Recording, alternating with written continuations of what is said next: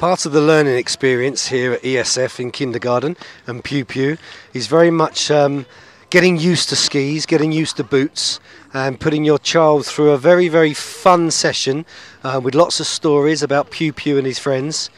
And off he goes.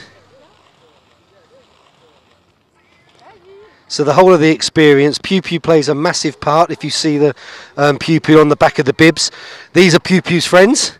And the story is told that Piou Piou has to go and tell a story to the white rabbit, and the wolf is after Piou Piou, and these are Piou Piou's friends as well. So the children go to different characters around kindergarten, and they're getting used to wearing skis and bringing their skis and their boots to each one of these characters. And the whole point of that is that they're getting used to, your children are getting used to wearing skis in a controlled environment, and they're having fun at the same time.